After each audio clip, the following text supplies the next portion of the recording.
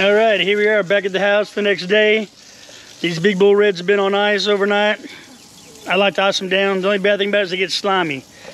That's why I put a towel down on my little work table here, so it keeps the fish on the table so it doesn't slide off. You'll see what I mean. Works great. Now, let's go see what these beautiful redfish look like. Oh yeah, I've already drained the water. So yeah.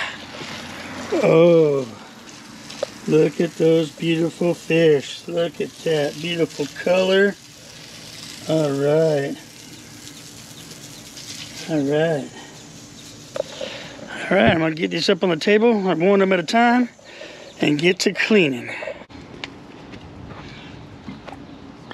Yep, cutting that out. I was probably wondering, what is he doing with that big old bucket knife? Well, I'm gonna tell you what, these scales, these redfish are really big, really tough. So you gotta kind of like you wanna just pop them out like that. Just wanna pop them out to where you can get a good spot. See, they're thick, big, thick scales. Just kind of pop an area out, like right here. So you got no scales right there now. You're right about it. See, there's their lateral line right there. You can see it clear going down. You want to get right below that, but right before where his fin is right here, you'll see it right here. That's where his fin's at. And now you want to get right here and just kind of cut straight down and then angle it. And you'll feel it. And you can feel the backbone right there. So you can hear it. And you want to kind of just angle it and go towards the head, because there's some good meat up there.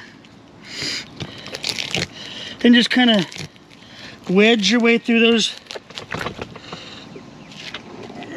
Wedge your way through those scales until you get right about there.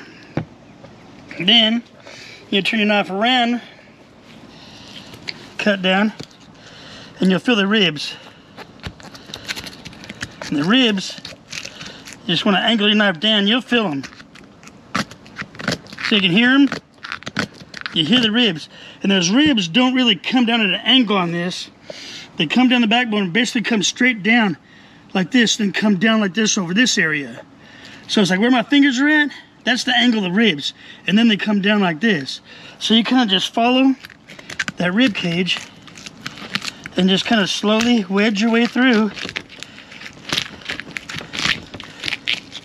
that area. Now once I get down here pretty far, I kind of start just cutting through. Now you don't want to go all the way down, you can. People are asking me, well, why aren't you filleting it? Well, because if you fillet it, you get a lot of red meat, and down towards the tail, it's just real thin, useless. That's why people don't like big bull reds. This here will get you the back strap. Basically, just like a deer, back strap of the redfish. Now, once you get this line cut like this, once you get this line cut like this, you can feel the backbone. So you can hear it there. You want to come up right here. There's a little edge. There's the dorsal fin. You feel it right inside there. Now is when you get your skinny knife. So now you come over here with the skinny knife and just get behind there and you're just going to feel. You want to feel your way through. Sometimes you can go this way here and just kind of cut them scales. And you got to work your tip up, because basically what I'm doing is I'm just kind of going like this through here, through the skin. That's all I'm doing, all the way down that backbone. Just kind of just wedging them, because I'm telling them scales are really tough. Once you get there, just keep on coming down. Always leave your angled knife at an angle. Get here, kind of just cut through. Just cut on through. Now we're going to turn the fish a little bit. Turn them this way. Now I'm coming on this side here. You feel there's some bones right here. You got to kind of watch out for. You're going to get them. You just kind of start filleting it back off that backbone. See that right there? Now you just kind of make a knife. Just go like this. Right down them dorsal fins. Right down them backbones like that. Just keep on coming, and there you go. You got a nice redfish backstrap. That's what I call it. That's what I like to call it. I just put that up to the side. As you can tell, here are the bones right here. Here are the rib bones. So I can pump it out. Oops. Just got my wife fish cast. See, there's them rib bones right there. And they just come straight out this way here. Right underneath there. See, watch, listen. Right there. So now we flip it over. Hazards of being a camera woman. She just got splattered with fish. Now, keep my hands clean.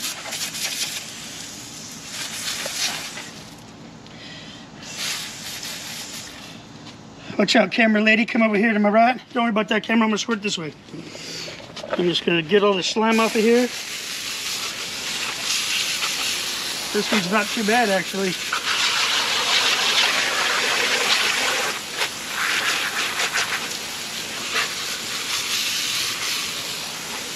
All right. Now just start the process again. Right here above his little fin, you want to grab these little things, and sometimes they'll go flying. See, but look at those things. They are hard. I actually took some of these redfish scales, dried them out, and sent them to my nephew who's a guitar player. He says that some of them made excellent guitar picks. Crazy, huh? You just sit there and just kind of get them out of the way until you got the meat exposed. And of course, again, you go at the angle. Make sure you don't, pull too hard towards yourself, because you don't want to hurt yourself. Sometimes it's better to go slow and safe than fast and in a hurry and hurt yourself. There you go. Get them like that. And they're coming back down. And it's usually, if you look, right here you got your lateral line. You can see the lateral line. Then you can see the color change line right there. You can see that color change line. And that right there is a good starting point to find them ribs. And if you watch as I go down, it's pretty much right down that colored line. And you just want to keep on going down until you get about here, right above that anal fin, and just come around and cut like that right there. Scrape all your guitar picks off. Make sure, because sometimes see there's a bone right in here. You want to try and cut that out of your meat. And just, like I said before, go down to the backbone. Now, you can use your big knife also for this job. Just kind of jab it in there. And you just follow it down. Make sure you got your knife at the right angle. And then bring it back also this way here. Remember, you kind of wedge it through these thick scales here. And sometimes you can just get a little trap right there. There they go. Now you take your knife here. This one really sucked.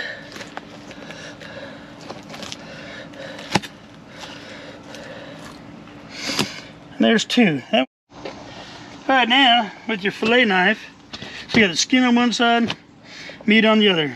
I usually try to do it like in small portions. And you're trying really to go all the way down to the meat, to the skin, because you see all that blood meat right there? If you could stay off the skin just a little bit, you can get it to where you get most of it off. Now here's the end of it. I just come down, come all the way down, boom. See, if you don't go all the way down, you can't get all that red meat off of there. Now this goes to the trash pile again. Now you clean it up a little bit, all this little silver skin. This little end here gets kind of tough with all that fatty tissue, silver skin. So usually I feed that to the dogs. Trim this up right down here. So there you go, nice piece of meat. Nice piece of meat. Now for this here, you kind of just take it and just barely cut a little bit of it off there. Just go into the skin. So you just fillet that off. You can flip it over, and all the time I'm doing this, I'm feeling for little bones, because there's one right there. Sometimes you just can't get all of them, so you got to cut them out. Now, this little corner here, just cut it off. Make it look nice, that little red meat there, cut it off. Don't worry about that line there, that'll be all right. And there you go, another nice piece of meat. Same with this one here. Just cut off that thin spot.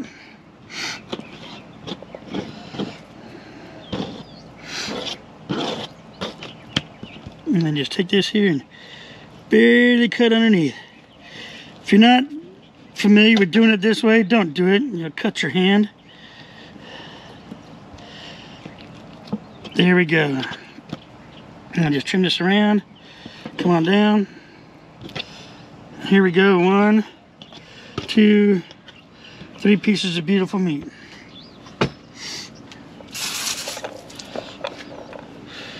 Yeah, watch that for a second. Make sure you get a clean workstation. Oops. Oops, almost got 2 of them.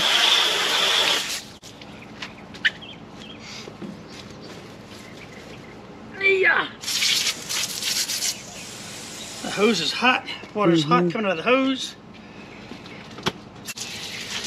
There we go. 3 pieces of beautiful meat right there. Put them to the side.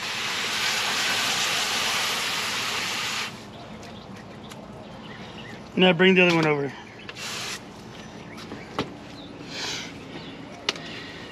And now you just do the same.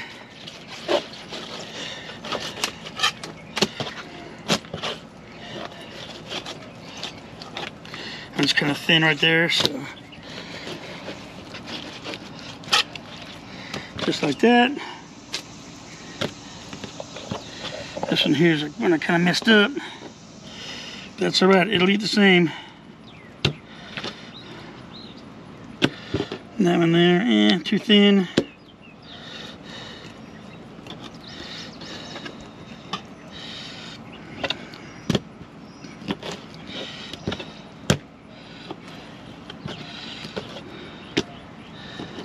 Clean it up a little bit. That's all right, there we go.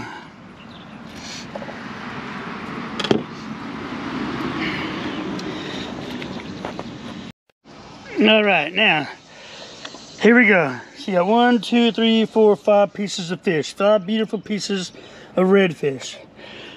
You might think, that's all you got off that big fish? Yes, that is all I got off that big fish. But this is the best pieces of meat that's on that fish. When they get that big, you don't get a big selection. You can't fillet it out and do a redfish on the half shell. I'll catch some of those in a later video and show you how to do that. But on these big ones, people say don't harvest them. No, there's millions of them out there in the ocean. Here in Louisiana, we're allowed 1 over 27 inches per person, and trust me, you do it like this, you're gonna get some beautiful meat. As that being said, this meat is dense meat. It is beautiful meat. I mean, it is, yeah, you can look at it right there. It is some beautiful meat. It's very dense, meaning it's gonna be more like a steak. So when you cook it, think of it as a steak. Grill it, broil it. You can do all kinds of stuff with it because it's got dense, thick meat. All right, now I'm gonna go ahead and clean this other fish up real fast, and we'll meet you in the kitchen. All right, here we are in the kitchen. Got the fish all chopped up, flayed up. It's been soaking in just regular water. We're gonna drain it off.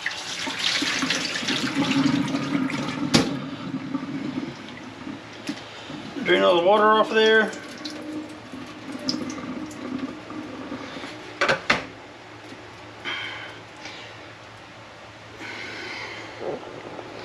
As soon as you get all the water drained off, you're going to want to go ahead and get some paper towels ready.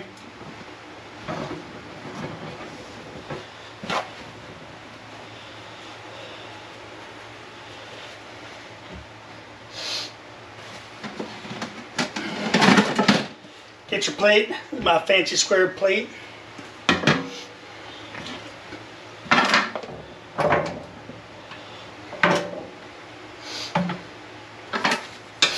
Okay, now I'm gonna put you down here. I'm just gonna take and just pat all the water off of it. Make sure there's no paper towel stuck to it, of course. And while you're doing it, still feel for bones, because yep, I still found another little bone in there. You gotta always watch out for them little bones. There's not a lot of them, it's just that one area up towards the front of the gill plate.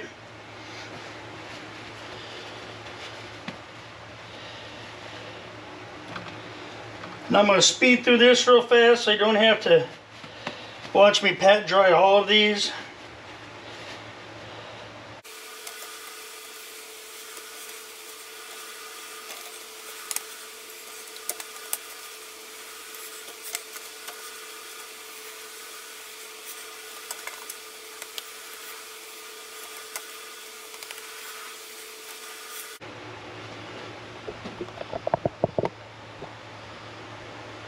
Alright, now that that's done, I'm going to throw these away. Gonna go ahead and want to rinse out your bowl.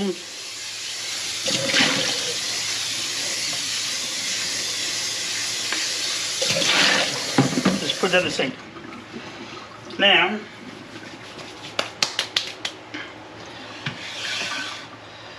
we're going to get out the margin. Margin is soft, and we're going to need to put it on the outside of this fish so that the blackening seasoning will stick real good to the fish. So give me 1 second and I'm going to grab that butter. Wait a minute. Who do we have here? Hi, Petey. Hi, Riley. There's Petey. There's Riley. There goes Ranger. These are my pitties. 100 pounds apiece. Big old babies. Oh, happy dogs. Go, go, go. Come on. Hey, come on. Come on, go, go, go. Get out of the trash can. Come on. Always getting in the trash can. Come on. Range danger. All right. Okay, now, let me go get the margin. You're going to do rice or mac and cheese?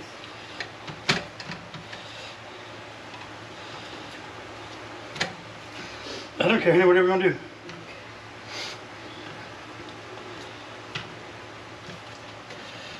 Now these thinner pieces I'm going to save for, I'm going to save these for some taco. Now these smaller pieces here, a little thinner, a little shallower, I'm going to save these for some fish tacos. That'll be another video I do, and I'll tell you what, this redfish with some beer batter, woo, and I can't give you all the coleslaw recipe that I have. I'll make it up and then I'll show it to you afterwards, but that'll be another video. But now, I'm going to get rid of these little pieces like this here. That's going to go for that. And I'm going to stick them away. Be right back. Okay, I'm back. Now we got these bigger pieces here. I'm going to cut them down a little bit, because you don't want too big of a piece. You know, that's a lot. That's a big old chunk of fish right there for someone to be eating on. So is this one, but you cut them in half, and it's perfect. And right now it's going to be me, my wife, and my daughter and her friend.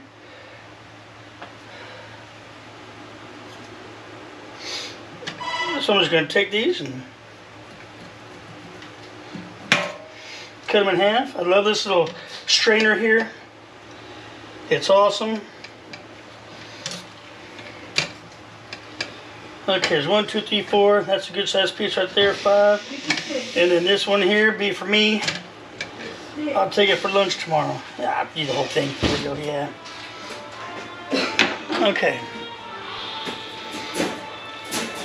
So now,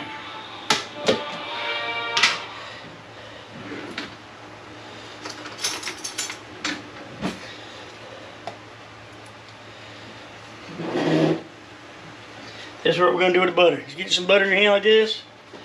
Get your fish and just slather it on there nice and good. Just want to get it all, you want to get it all up in there like that. All around it. And all the nooks and crannies. This is why I'm wearing gloves. Normally I don't wear gloves, but I want to massage this in here. Just get a nice good coating. Get some more. And you gotta, sometimes you get the cracks, you gotta get it out a little bit. But you wanna give it good. Because this is also going to help make the crust for the blackening. You know, a lot of people go, blackening, that's just burnt. No, it ain't burnt. It's called blackened. Alright, there's one there. Now I'm going to do the rest of these up real quick.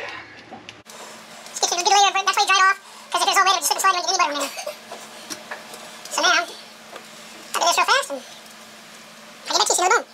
Your head on so everything goes in it.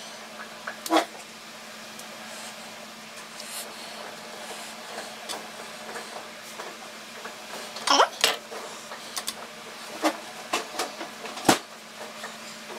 Ah, you got it done yet? Oh yeah.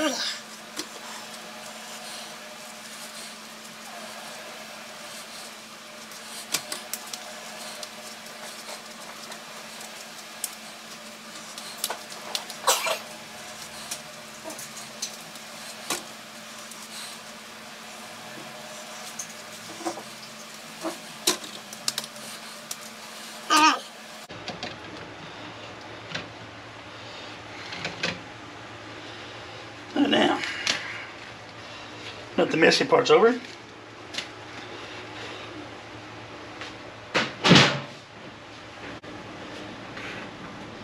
Alright, I usually use Paul Perdone's Blackening Season because that stuff is the best so far that I have found. But I was told about these two right here make a great choice together. We got Cajun Choice and we got Zatarain's. A friend of mine told me if you mix them together, they work very well. Tried them one time and I wasn't disappointed, so we're going to do it again. Now, you want to be pretty liberal with this. You don't want to be chintzy because, like I said, you want to use this to make the bark, basically, the crust, whatever you want to call it, the blackened, not burnt, blackened.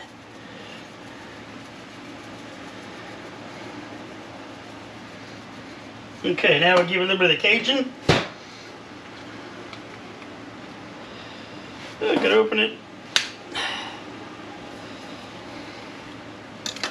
Oop. There we go. This should be a little thicker, a little darker. And pat it in a little bit. Oh yeah, it smells good.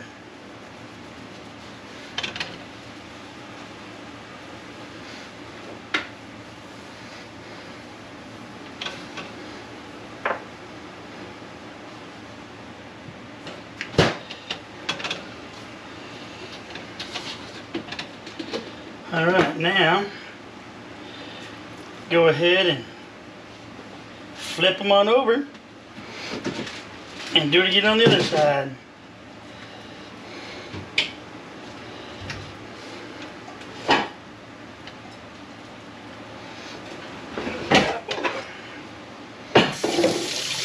This is why I like doing it over the sink.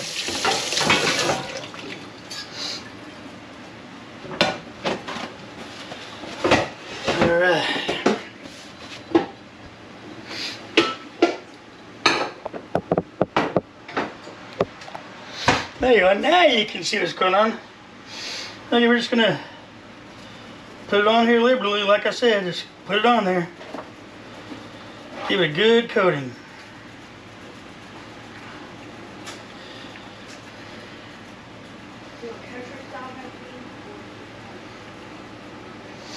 Alright, now the Zatarain's. Top it off a little bit. Add it on there.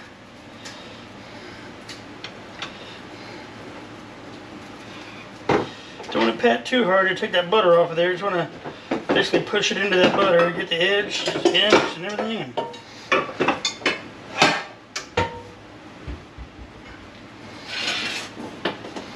Oh yeah. These look mighty good. They smell terrific.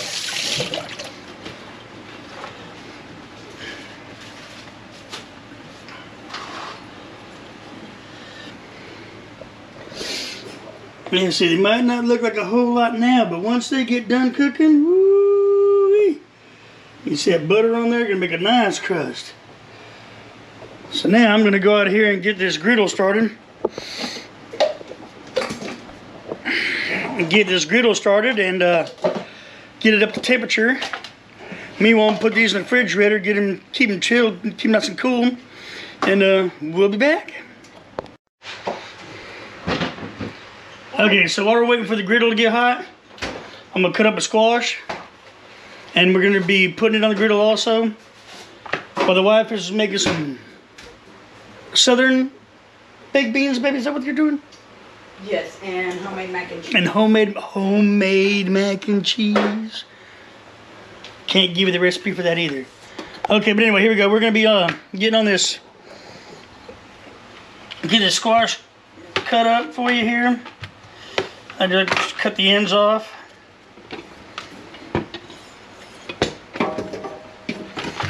And then I just cut it long ways.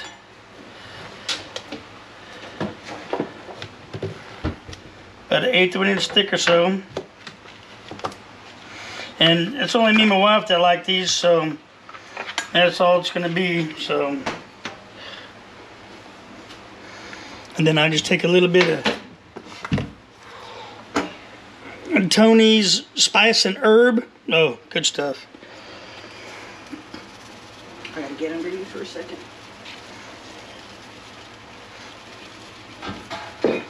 Just sprinkle a little bit on there.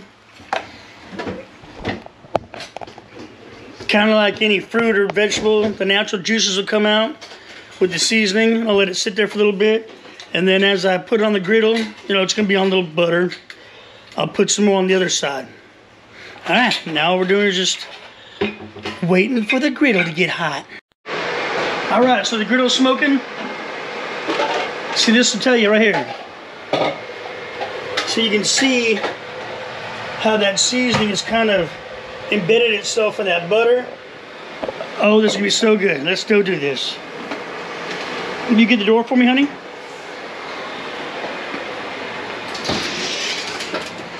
All right, here we go.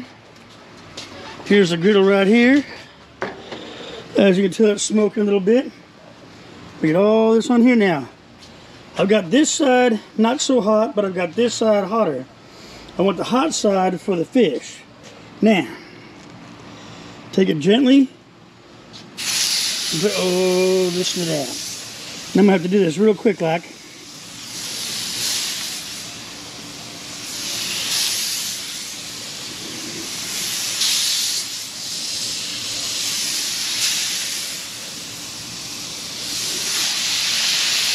Oh yes, that's what you want. You want that sizzle and that smoke. That's blackening it really good.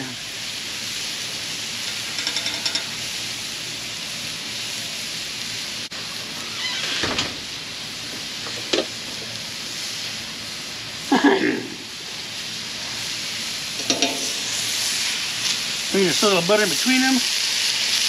Help it out a little bit, you know. Get that going. Oh yeah. This is good.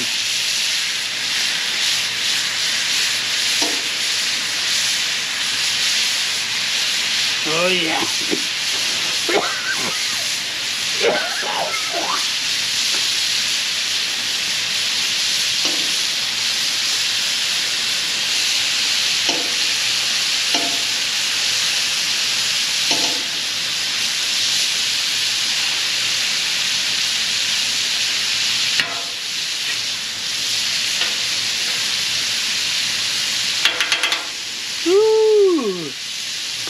You can smell this. Oh man.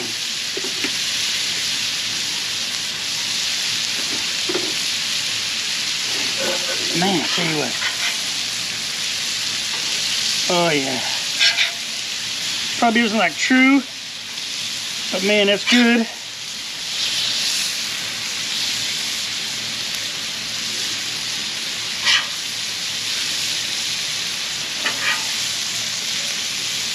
Oh, that was hot.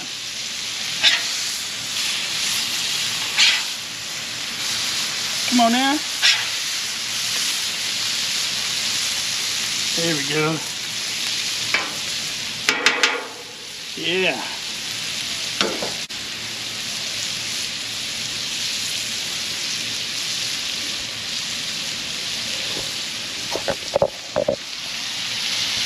Look at that. Lightly blackened the way my family like it. You know, it's so good. Now what I'm gonna do is I'm gonna go ahead and come back in here because like I said, it is hot in Louisiana. Camera's getting hot. And we'll be back here in a little bit when everything gets plated and let you know how it goes. Oh yeah, don't forget, still putting those on there. So yeah, we'll see here after a little bit. All right, we're getting ready to sit down and eat. Here we kind of do it, you know, just grab a plate. Got the fine china out today. Got the beans. Got the homemade yummy macaroni and cheese. And then we got the fish, some shrimp, and grilled squash. Of course, my daughter, she has to go straight for the fish because that's her favorite. All right, I'm gonna fix myself a plate. Man, it looks so good. Look at that. Look at that. Look at that. Ooh, yeah, got the squash. Oh, macaroni and cheese, homemade. Oh, oh, yeah, better turn that off. Ooh, I'll cut that out. Don't worry, honey. All right, unfortunately, the battery died right then. Sorry about that. Thank you for watching. Hope you enjoyed it. By the way, that fish was excellent. Very good. Cut it just like a steak. The girls loved it. My wife loved it. Squash was tender. Macaroni and cheese was great. Homemade. Anyway, thanks for watching. God bless you. Hit the like button. Subscribe if you haven't already. And don't forget, open the door. It's your outdoors. Go explore it.